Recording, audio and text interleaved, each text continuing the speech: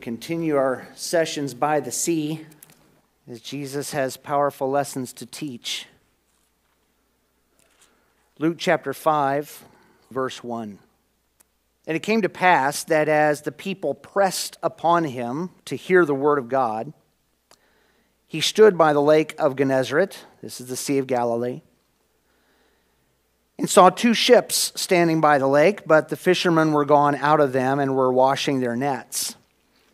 And he entered into one of the ships, which was Simon's, belonged to Peter, and prayed him that he would thrust out a little from the land. And he, Jesus, sat down and taught the people out of the ship. Now when he had left speaking, he said to Simon, "Launch out into the deep and let down your nets for a draught," for a catch. And Simon answering said unto him, "Master, we've toiled all the night and have taken nothing. Nevertheless, at thy word, I will let down the net." And when they had this done, they enclosed a great multitude of fishes, and their net began to break, was at the point of breaking. And they beckoned to their partners, which were in the other ship, that they should come and help them. And they came and filled both the ships, so that they began to sink. When Simon Peter saw it, he fell down at Jesus' knees, saying, "Depart from me, for I am a sinful man, O Lord." For he was astonished, and all that were with him, at the draught of the fishes which they had taken. And so was also James and John, the sons of Zebedee, which were partners with Simon. And Jesus said unto Simon, "Fear not. From henceforth thou shalt catch men."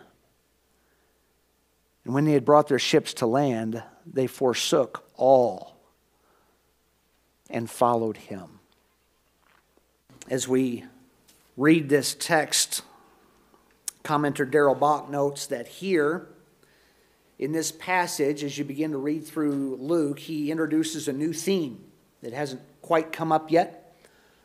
But he starts from here in the next little bit, introducing a theme, a new element of Jesus' ministry, and that's the gathering of disciples. If you look back up at the last part of Luke chapter 4, you see the ministry of Jesus that's caused quite a stir already. People are becoming very interested in him. He's taught in the synagogue, and the response to Jesus is, this is one that teaches with authority. He's not up here telling us what Rabbi so-and-so says and Rabbi so-and-so says. He's teaching us on his own authority. This is astounding. Jesus has cast demons out of demon-possessed people. And this is astounding. And Jesus has healed multiple people, including Peter's mom. They brought the sick to Jesus to heal him. And this is causing quite a stir, and people are becoming interested in Jesus. We could see why. So we look at the things that Jesus is doing. But Jesus is going to begin gathering disciples to him. He's going to begin gathering followers. And Bach asks the question, where should Jesus' mission and an interest in him lead? Okay, you're interested in Jesus, great. Where should that lead you? What type of people come to Jesus? Maybe it's been said to you, I hear it from time to time, "Oh, I couldn't come to your church, Pastor. I'm not good enough to come to church." Is it only good people that come to Jesus? Is that the idea? Only the skilled, only the powerful that Jesus is able to use? Would Jesus be interested in me? Can he use me? How could he make me useful to his mission? I hear people tell me, "Well, Pastor, I'm not a teacher." How could he use you, especially if you're not a teacher? "Well, I could never stand up there and talk in front of people." Oh, okay. How could he possibly transform me into somebody that he can use? Well, this passage begins to give us an answer. We see the ministry of Jesus as he's teaching in Capernaum there by the lakeside, and it's a situation where he's caused quite a stir, and there's an interested crowd, and you know how it is in a busy street or busy area where there's something that somebody's presenting or speaking, and there's an interest generated, and the people start to kind of gather around. And what happens when you have one person standing here and a bunch of people standing around is that once you get past about the second or third row of people, you can't really see what's going on or hear the person. And Jesus is you just kind of picture him getting back further and further toward the lakeside, and he looks around and he sees over here, here's two fishing boats, probably 20 to 30 feet long or so, and the fishermen are not in the boats, they're on the bank, and they're spreading their nets out, and they're mending their nets from the night's fishing. And he sees the boat. Peter owns one of the boats, so he gets in Peter's boat. He's already had an introduction, he's already had some relationship with Peter. So he gets into Peter's boat. Peter's busy, by the way. But he asks Peter, could you just push this boat out a little bit? And so Peter gets in the boat with him and pushes Jesus out. And Jesus sits down, common position for the teacher. So he's pushed out from the land a little bit, out into the water. So there's a little bit of space between him and the people, and he's able to teach. And that's what's happening. Peter, most likely still there in the boat, would appear that way, at least from the way that Jesus says when he's done, he just tells Peter, hey, let's go fishing. Let's launch out into the deep. And so apparently there. So Jesus teaches here, and Luke says that when he finished teaching the crowds, well, he's not done teaching. And Jesus' teaching of Peter is not going to require a lectern or a podium or pre-printed notes. In fact, Jesus is going to take Peter to school right where Peter thinks he's got things together. Peter is a fisherman, professionally. This is his boat. He knows how to fish. And Jesus says to him, Peter, launch out into the deep and let down your nets for a big catch. Now, I've heard preachers take this passage and say, okay, so we're going to talk about evangelism, we're going to talk about winning lost souls, and the first thing you need to do is go where the fish are, launch out into the deep. Well, that's not where the fish are right now. See, the men aren't out fishing when Jesus starts teaching. Why? Because they're mending their nets. They were fishing at night, when there's no sun, when it's cooler, and when the fish come up from the deep parts of the water closer to the surface. Now it's daytime, and Jesus has been teaching for a while. It's probably pretty warm, and if you want to catch fish at this point, if you go out into the deep water, the fish are going to be down deep. It's harder to catch them now. But Jesus says, let's go fishing. And Simon answering said to him, Master, we have toiled all the night and have taken nothing. This is kind of a mild rebuke. Listen, Lord, hey, great message, Jesus. Listen, great teaching, great sermon. Loved it. Leave the fishing to me. We fished all night. We worked all night. We know what we're doing. We didn't get anything last night. Doesn't make any sense. How does Jesus make us usable? How does Jesus change us? How does Jesus make us usable for him? How does he transform us into what he desires us to be?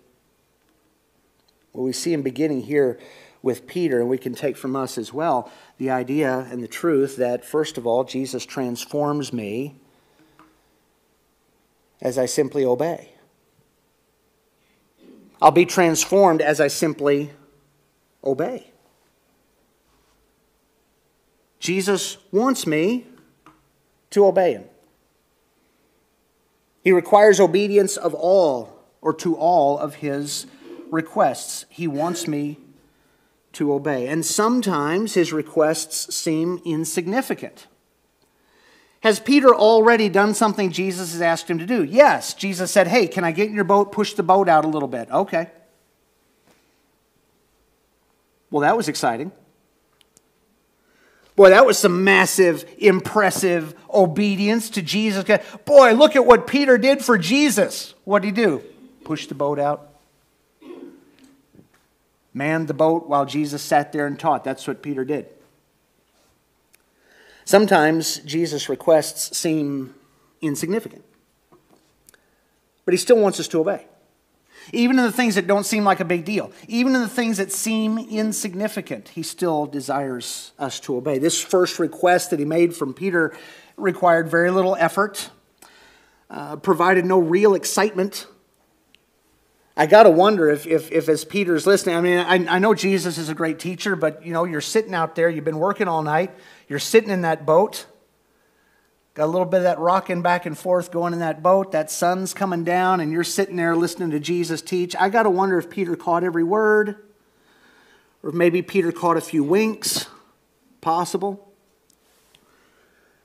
This request of Jesus provided no real excitement, very little notoriety, no visible results. Luke doesn't record anything of significance in response to Jesus' teaching that day. But Jesus said, hey, let me use your boat. Peter said, okay. That's not much. But Jesus begins his transforming work as I simply obey. He wants me to obey, even when the commands or the requests seem insignificant. Sometimes his requests seem unreasonable. He still wants me to obey, especially in those times when the requests seem unreasonable. And it's that unreasonable request that we get to now when Jesus says, hey, let's go out and fish. That's just not reasonable. That doesn't make sense. It's pointless. Peter and his partners, as we said, have been fishing all night. And they were busy about important business. They were mending their nets, getting them ready to use again later, probably ready to go get some rest, get something to eat. They're busy with other important things. And hey, Peter had already given valuable time to the Lord. Jesus has been teaching all morning in Peter's boat, and Peter's been sitting there while Peter had other stuff. He's already given Jesus time today. And now Jesus wants more time. And at the base of it here, we see in Peter's response, Peter knew his business. And he knew that this exercise of going out fishing right now was pointless. There's no reason to do this. Peter knew how much work he'd already put in. He knew the time for catching fish today was past. Master, we toiled all night and caught nothing. Nevertheless, we'll do it. I'll let down the net. It's interesting, the big nets that they would normally use for the main catch are likely still on the land. Maybe there's a couple in the boat, but the net that Peter uses here is not the big one. It's the one that they use kind of to, search out and see what's there. A little smaller. That's the word for the net that he's using here. But there's something going on. With this request here, Jesus actually invades Peter's area of expertise. Understand, Peter has witnessed already. He has witnessed Jesus' authoritative teaching. He has seen Jesus casting out demons. He has seen Jesus healing. Jesus healed Peter's mom prior to this. Peter has seen those things, and those are amazing things. But now Jesus is in Peter's boat, in the middle, all up in Peter's business. Peter knows fishing. Christ met Peter right where he lived here, and he's challenging Peter to put Christ's words against all that he, quote, knew already to be true, and then obey Jesus anyway. How does Jesus transform us? That's how. And that is what he's asking of you and me. Especially in those areas where we're convinced, okay, God, I know that's what your word says, but I know better what works for me. I know that's the way you said to do this, but that doesn't work for me. You got to understand my situation. We've talked before about the note from God. When you're a kid in school and you get the note to the gym teacher, please excuse Jimmy today, his thumb hurts. Note from mom, I don't have to participate. We get our notes from God. Okay, I know that's how God says to live, but you don't understand. I've got a note. I've got special permission. I've got special conditions. If God knew my circumstances when he had written that, he wouldn't have written it that way.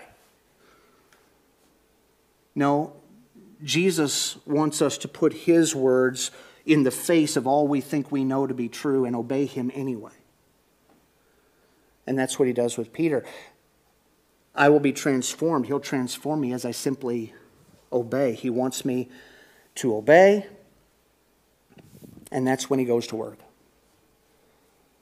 Christ uses my obedience as an opportunity to show his power. He wants me to obey, and he works as I obey. There's some question among students of this passage. Is this a knowledge and guidance miracle where Jesus knew where some fish were and was able to guide Peter there? Is this a nature miracle where Jesus somehow miraculously called the fish to that place? Does it matter? Not a lot. The point is that Jesus is in control of this situation. And Jesus accomplishes exactly what he wants to. Here, Christ shows his power and his knowledge over nature itself. And more importantly for Peter, he shows his power and his knowledge over Peter's domain. Jesus is working where Peter knows best and shows Peter, no, you don't know best. I know best. Jesus is working where Peter is convinced he's done all that he could possibly do. And Jesus says, you did do all you could possibly do. Now it's my turn.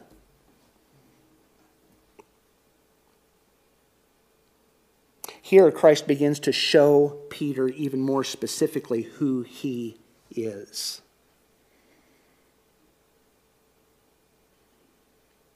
This is the true and living God become truly human. Is Peter going to see that here? He will begin to see it. Will he get it entirely? Not entirely, but boy, he started. Something changes here for Peter.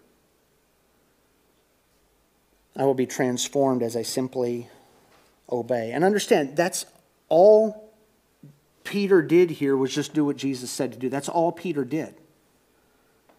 It wasn't anything special. It wasn't anything great. It wasn't anything out of the ordinary. It wasn't anything that anybody else would even notice as being significant. He just did what Jesus told him to do.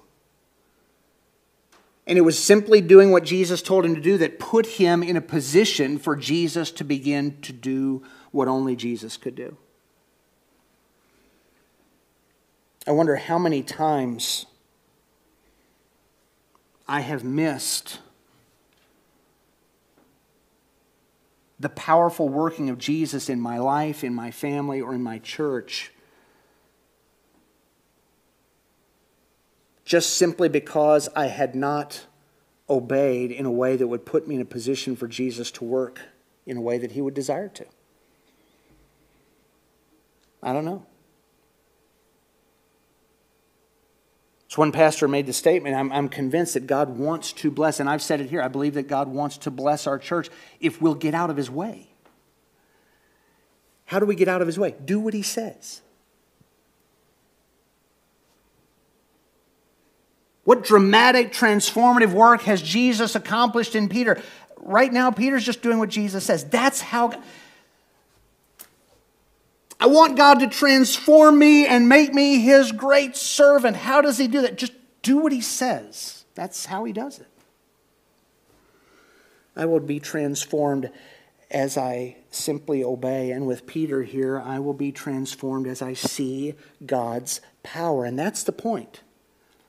When I do what he tells me to do, it puts me in a position where God's able to work, and then I get to see what God can do. And it's God's work that changes me. The results of obedience here, in obedience, I see God. And that's what happens to Peter.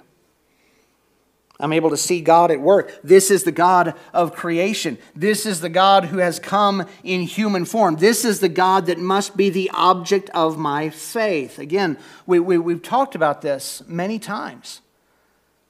But as people use the word faith, the Bible understanding of faith is never some nebulous feeling, never some idea, never some emotion. Faith is believing what God said is true is actually true and acting on it. That's what faith is. Your faith is only as valid as the object of your faith. Your faith may be sincere, but if it's placed in something that can't do what you're trusting it to do, it's not going to help you.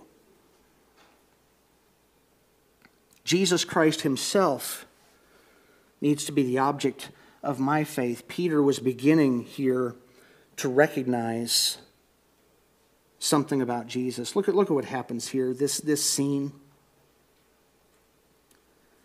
So Simon answering says, Master, we've toiled all the night, verse 5, we've taken nothing. Nevertheless, at your word I will let down the net. And when they had done it,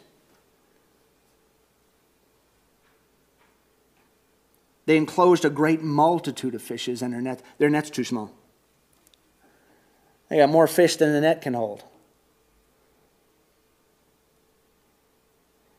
And they beckoned their partners, which were in the other ship, that they should come and help them. And they came, and they filled both the ships, so that the boats are starting to sink. They got so many fish. Take a minute and just picture. Peter, ho-hum, okay, Lord, whatever. If you want to let down the net, we'll do it. Okay, here you go. Throws the net over. Pandemonium. Fish everywhere. Where did these fish come from? We don't have room. The nets aren't all. Hey, come help. We got fish here. Come in. And the guys are getting in the water and they're coming out. And both boats. And now they're filling both the boats. And the boats are getting too full. And here's Peter up to his knees in flopping fish everywhere, figuring it out. And the light goes on and he looks at Jesus. Jesus had to have the biggest grin on his face. I'm sorry, if you see Jesus as just some stoic Shakespearean actor, Jesus had to have such a grin on his face watching these guys. Oh, yeah, Peter. Yeah, just let the net down. For me, please, just once. And they are up to their knees in fish. And the light goes on in Peter's mind, and he looks at Jesus.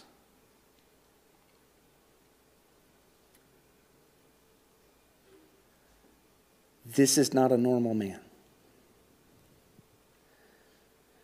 I heard him teach, and that's impressive. I saw him cast out demons. That's amazing. I saw him heal people. I don't know anybody can do that, and this guy knows my business too. I knew all there was to know about this. I can't explain this.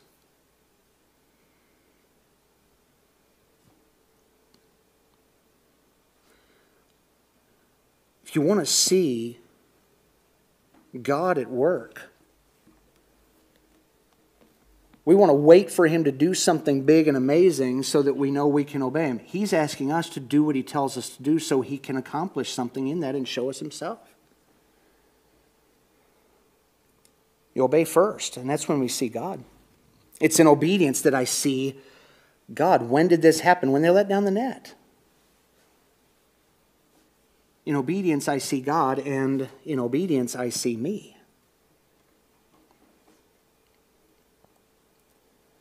Peter turns and looks at Jesus.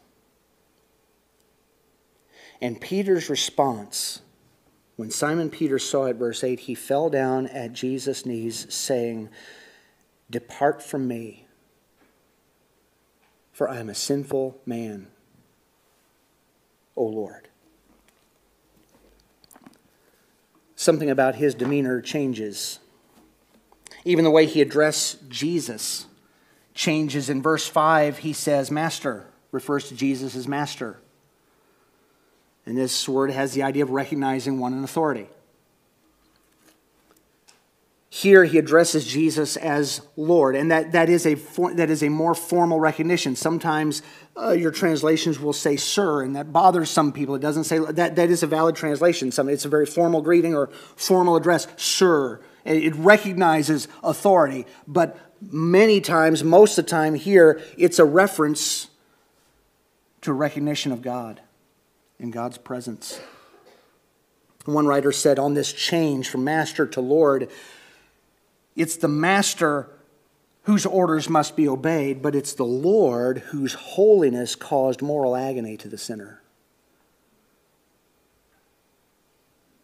This reaction from Peter, when nothing is recorded as taking place after earlier miracles, it's probably not due to Luke recording the miracle out of order. Rather, it's because this was a miracle in Peter's own area of expertise. He knew fishing, and he knew what this haul implied.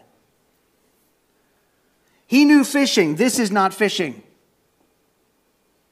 He knows what happens when you throw a net in that part of the lake at this time of day. Not this. And this is more. This person in this boat is more than just a rabbi that I have some interest in. This is more than just one who is in a privileged position whose orders I respect. This is one who is greater than me. And there's a very similar response here that we see throughout Scripture when people had their eyes opened to realize that they're standing in the presence of God. It's not a party. See, when I see God for who He is, I see me for who I am. This is the response from Isaiah in Isaiah 6. In the year that King Uzziah died, I saw also the Lord high and lifted up, and His train filled the temple. And he sees the cherubim circling the throne crying, holy, holy, holy. And the room is shaking and the house is filled with smoke. And he sees the holiness of God. And Isaiah's response is, woe is me, I am undone. I'm a man of unclean lips. I dwell in the midst of a people of unclean lips. When I see God for who He is, I see the reality of who I am. I am a sinner. I am unholy. I am undone. In the presence of a God who is perfectly holy and wholly other. And that is the right response. The results, as I obey God and see Him work, I see my sinfulness. I see how many times have I finally come around to obey and do what God says, and I see God work, and it just reminds me how much I was disobeying before? Wow, I should have been doing what You said all along. Lord, I have been wrong. The results of obedience here show me my weakness. This is something God alone can do. This is something Peter couldn't do. Lord, I worked all night. I did all I could do. I did the best I could do. I put in the time. I put in the effort, and I couldn't generate anything. Yeah, it's because this is God's work. I'm weak. Now, there are some today who might be bothered that somebody would stand up and say those. I mean, isn't that unhealthy? For me to think of myself as sinful and weak. Isn't that bad? Isn't that bad for my self-esteem? Isn't that bad for my mental health? No, because it's true. Deceiving yourself is bad for your mental health. But it's healthy because it's that realization that puts us in a position to be able to see a greater truth even than that.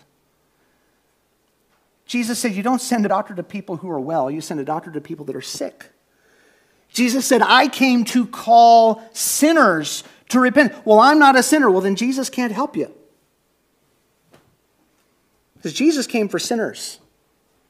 Are you overplaying that a little bit? No. Read John 9, where Jesus healed that man that was born blind and then made that statement so the Pharisees could hear Him. Those that are blind will be able to see, but those that declare we can see will remain blind. The Pharisees heard, are you saying we're blind? Jesus said, if you would admit your blindness,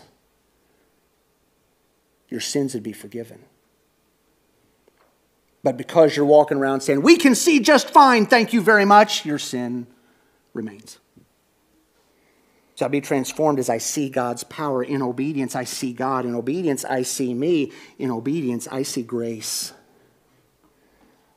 Look at Jesus' response. Peter falls down in front of Jesus in the midst of these flopping fish and says, go away from me. Lord, I don't deserve you in my boat. Don't look at me. Go away from me. I'm sinful. Think of the parable that Jesus told about the Pharisee and the tax collector who went to the temple to pray. And what did he say about the tax collector? He would not even so much as lift his eyes up to heaven, but beat on his chest and said, Lord, be merciful to me, the sinner. And Jesus said, I'll tell you the truth, that man went down to his house justified.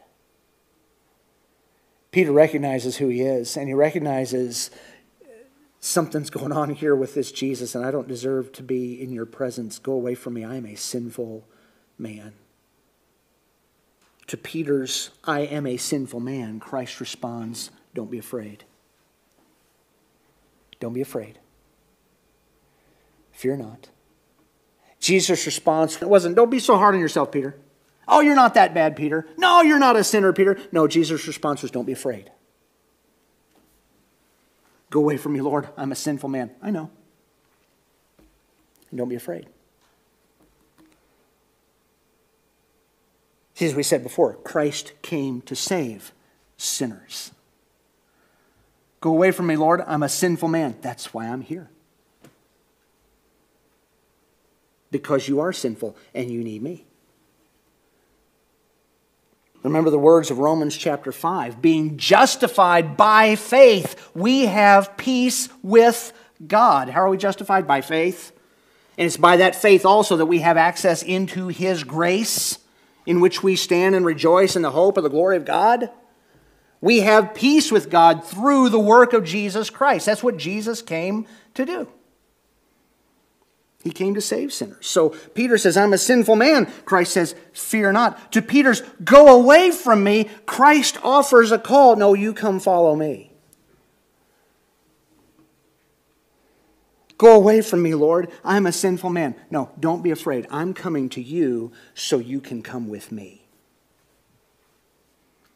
That's grace. That's grace.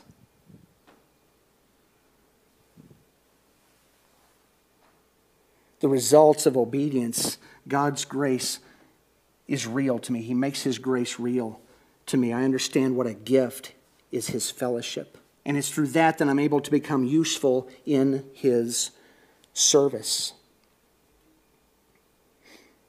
Jesus said to Simon, fear not, verse 10, from henceforth you will catch men.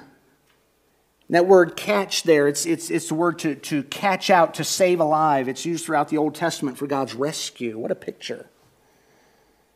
The one who has spent his life developing his skills in catching fish to put them to death will now become one who is an instrument in the hands of God to catch sinners who are in danger of God's wrath and judgment and catch them and save them alive and bring them into life. Peter and his partners left all. When they had brought their ships to land, they forsook it. Now think about this. Again, you're fishermen. This is your business. This is what you do. You've fished all night and haven't caught a thing. And now Jesus takes Peter out in the boat, and they've got so many fish, they've got to get both boats out there, and these boats are sinking, full of fish. These guys are going to make bank today. And they get these boats to the shore, and they bring to the shore, and what do? They leave it. They just leave it and follow Jesus. What fish? Who cares? One writer said, this word henceforth introduces a new set of circumstances. A turning point has been reached. From now on, things will be different with Peter. The nature of the new life to which Jesus is calling him comes out in these final words. You will be catching men. And the way that he constructs this here, it's a habitual practice. Peter will no longer be concerned with fish, but with people. So when the fishing party got to land, they left everything. They left the greatest catch they'd seen in all their lives. That catch was not as important as what it showed them about Jesus, so they followed him. They became disciples in the fullest sense, he writes. The question here for us, I've preached this passage before, and one of the questions that I asked there is, what do you have to leave to follow Jesus? That's the wrong question. It wasn't that these disciples had to sit around and do an evaluation. Okay, what do we need to leave in order to follow Jesus? They saw Jesus, and they saw what he was doing, and they saw what he was going to do with them, and they followed. What did they have to leave? Doesn't matter. Because I'm not looking at it and saying, okay, well, I can follow Jesus, but I have to leave this and this. And I need to follow Jesus. You start following Jesus, stuff will get left. It just will. And this call to Peter, this response to Peter here, I begin to understand and see where the power for service truly resides. It's in Jesus. It's not in me. What did Peter do at this point that transformed him into a fisher of men? Nothing. This was what Jesus was changing him into. Jesus was doing this work. It's the work of Christ in Peter's life that began to change his direction. Peter just looked at Jesus and says, I don't deserve to be in your presence. I recognize you for who you are. I'm a sinful man. And Jesus says, that's why I'm here. Jesus can forgive. Jesus can make us right with him. Jesus can call us to follow him. And Jesus can put us into his mission. What is his mission?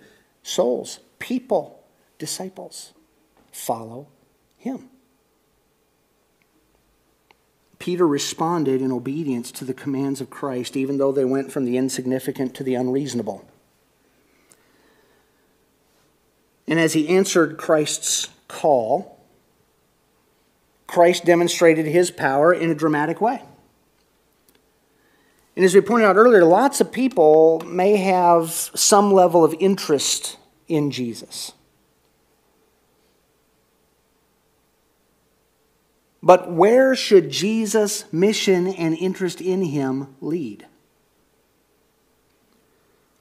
Bach asked that question earlier, and he answers, those who respond to Jesus are to follow him in calling people to God. They are to be fishers of people, even though they, as fishers, are sinners.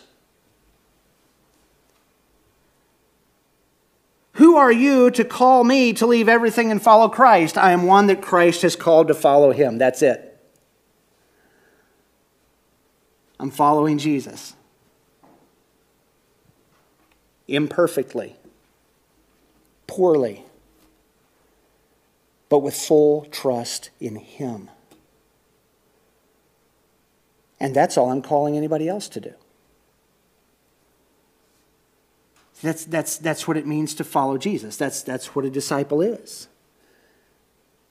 And Jesus says, Peter, just like I'm calling you and I'm going to make you a fisher of men, I'm going to use you to make fishers of men who will make fishers of men. That's what we're doing. That's what it's about. For you and for me today. This has come up for some of us recently. I mentioned it yesterday with some guys who were talking. And there's why does God have a church here? Why does he have a church here? I can't help but believe he has a church here because he believes there are some people here that need to know Jesus. Why does he have you where you are? He has you in a particular place, in a particular family, in a particular work setting, in a particular circumstance of life. He has you in a particular circle of people. Why? Could it be that he wants some people there to know Jesus?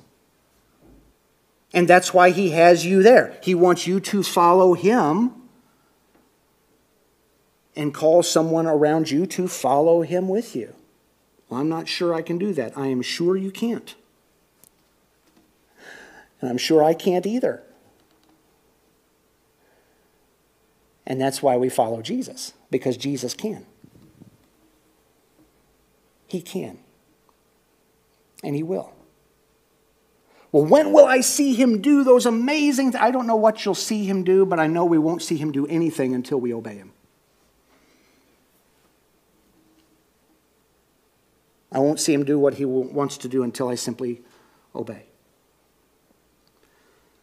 So for you, Christ is waiting on you to respond in obedience to him. And maybe your response of obedience is still, maybe you still need, see, I can't see anybody's heart again, okay? But maybe for you, the obedience he needs from you right now is still obedience to that first command. You must be born again. Maybe that's where your obedience starts. I need to turn away from myself and turn to him in repentance. I need to turn from idols to serve the true and living God and to wait for his Son from heaven. Maybe that's where your obedience needs to start today. Are you in Christ? Will you bow the knee to him and be saved today? We can talk about that. I'd love to. What does obedience look like? A lot of shapes, but here's one area of obedience. Lord, I want to start praying that you would use me to be the instrument of your grace in the life of somebody I know. Would you give me that one person that I can lead to Christ? Maybe start there with that prayer. And maybe find somebody here that has that same heart and say, could we just start praying together that God would do that through us where we are? What will God do? I don't know. And that part's not my business, is it? What did Paul say? Some plant and some water. Where does the growth come from? God? It comes from God. It comes from God. What does he want me to do? Obey. And he'll do what he will, the way he will, in his time and in his way, and in a way that will show me him, a way that will reveal me to me, in a way that will allow me to see his grace and power at work, so that when we see God work, we're able to step back in awe and know for sure that was all him, that was not me. So you look at what Jesus calls us to do and say, I could never do that. You're right. But you can obey and let Jesus do through you what he will. Christ will transform you into his productive servant as he uses your obedience to show you his power. Or simply submitting to Jesus will turn sinners into servants.